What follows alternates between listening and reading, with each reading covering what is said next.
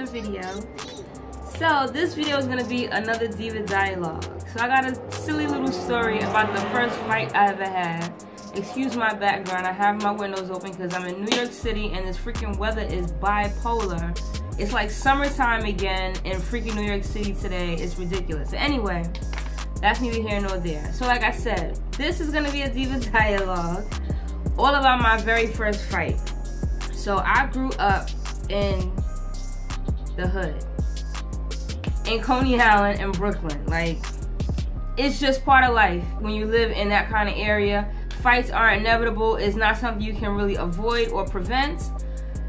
So if you want to hear about my first fight and how that led to a series of fights that lasted throughout my whole freaking childhood. First, before we get started, subscribe below. Make sure you like and make sure you subscribe, because if you're watching, clear you like my videos, right? Right? So if you like it and you want to watch more, subscribe. That way you know when my videos come. You hit the notification bell so you can get a notification whenever my videos drop, and we can stay right here, right? Right here, me and you.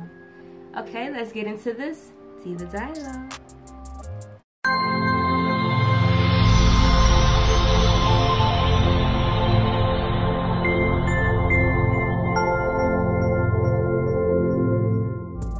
Alright, so first and foremost, let's see what I'm drinking, because you already know I have to have one for these dialogues because it just helps them go along a lot faster and better. So this is peach Ciroc with simply raspberry lemonade, and I threw some cherries in there just because it's pretty. You already know it has to be pretty. But anyway, let's get into this story.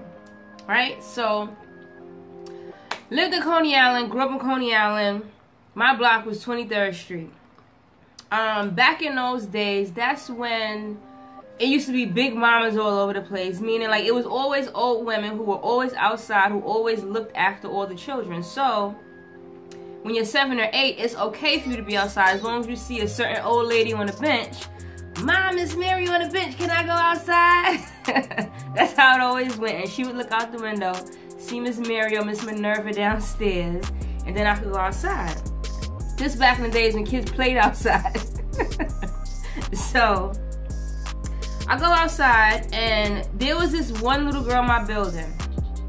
So let me give you a little, before I get into the actual story, let me give you a little synopsis of how things go, what the culture is like in these areas, right? So my mom took very good care of me. I was always done up, well put together or whatever, but then you have these other group of girls who weren't so put together, who were kind of dirty and dingy and whatnot every single day. And mind you, I didn't make any fun of them. It's not my fault that y'all dirty and dingy and y'all mothers didn't keep y'all up properly, but anyway, that's what it was. So because of this one little girl used to pick on me all the time. I mean, every single day just about, I used to run upstairs to my house crying to my mother. Ma, she hit me. Ma, she did this. Ma, she did that. So one day, my mother wasn't having that shit no more. She was over it. So I came in the house yet again crying, talking about this chick is bothering me. So she's like, screw this, let's go. You're gonna hit her back right now. So she grabbed my hand. Now, if anyone is appalled right now, that means you didn't grow up in the hood. Because at the end of the day, if you allow yourself to be bullied, you're gonna keep getting bullied. But when you stand up for yourself, either that shit stops, or now you know how to handle yourself and you can address these issues and not just get picked on and beat up all the time, right? So that's how it goes. So she's like, you're going to hit this girl back, and you're going to hit her back right now. And that's it. She grabbed my hand.